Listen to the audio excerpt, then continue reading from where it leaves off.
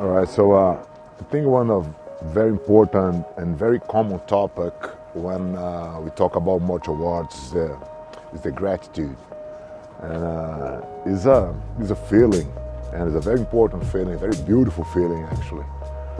But the point is, what's important to understand is that gratitude is always from us to someone that helped us in our journey, and never in the opposite direction. And the expectation that people has in martial arts usually is, oh, if I teach you, if I am your professor, you owe me something. And I believe that's a very wrong understanding and what gratitude is about. I love to feel gratitude for those who help me in my journey, my professors, my masters, my mentors. There are so many people to be thankful for. And on the other hand, I feel that people don't owe me nothing.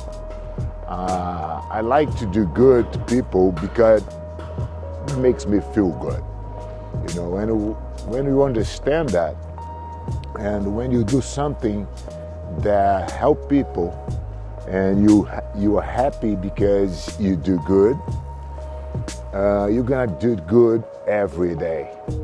You never be tired to do good for yourself, and that's the reason you need to find something that you do for you, at the same time do good for the others. So that's the way that I believe gratitude should be understood.